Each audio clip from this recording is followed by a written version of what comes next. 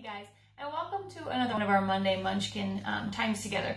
I want to start today by reading a verse to you from Isaiah 41, verse 10, and it says, "Fear not, for I am with you. Be not dismayed, for I am your God. I will strengthen you. Yes, I will help you. I will uphold you with my righteous right hand." All right, so our whole thing that we're going to be talking about today is about how we don't have to be scared and we don't have to fear because God is greater than any fear or anything that we're scared about. He's bigger and he's greater than anything. So I have 5 things today that are going to help you remember exactly how big and how strong our God is for us, okay? So first, I want you guys to think of something that you might be scared of or that you might be fearful of. So I'm going to give you guys a second and I'm going to think too, and I'm going to come up with a couple examples. So I want to give you guys just a second to think. And this is something afterwards, if you want to draw a picture of it or something, you may do that. But since we're not together, that would be something we would do at church, but you guys can do that at home if you would like.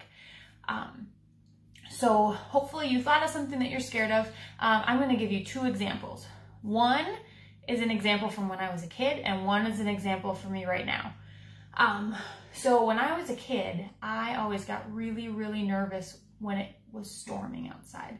We lived in a big house and I would be upstairs and we had all these big trees and it just made me very nervous. I could hear them blowing around and I had trouble sleeping and I was just always really, really scared whenever it was storming. And now as an adult, storms don't scare me as much as they used to. But one of the things that makes me nervous now as an adult and gives me fear and makes me scared is sometimes, especially when I'm driving with my kids in the car or my family and the weather's not very nice or it's icy on the roads, I get really scared and I get really fearful and afraid that something bad is going to happen. Okay?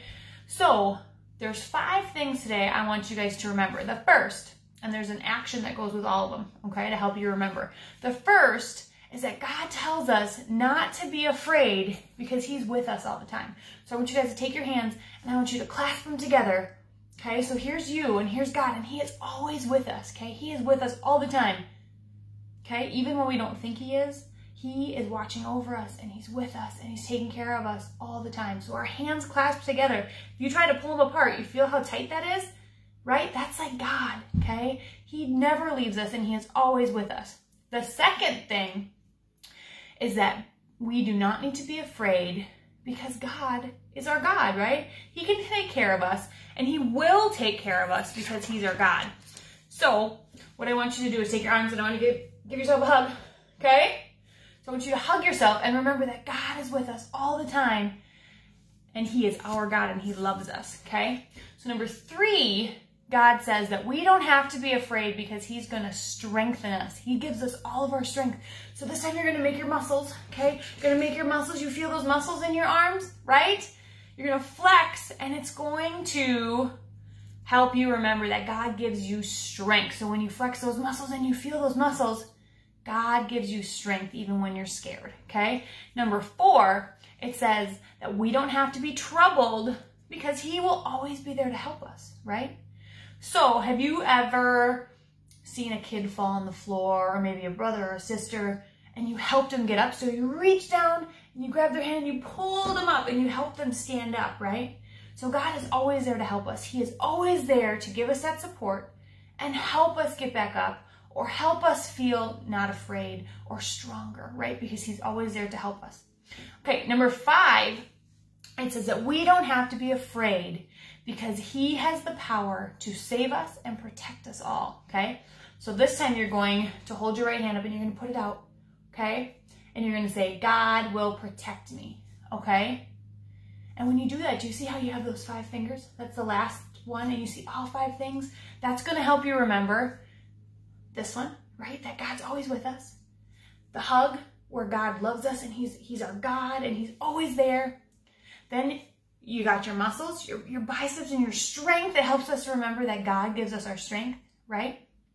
Then number 4 was he's always there to help us and we help people get up, right? We help them just like God helps us. And number 5, it's like stop, right? Because God is always going to be there to protect us no matter what. So now I want you guys to think back to the example that you had in your mind about something that makes you scared or makes you worried, okay?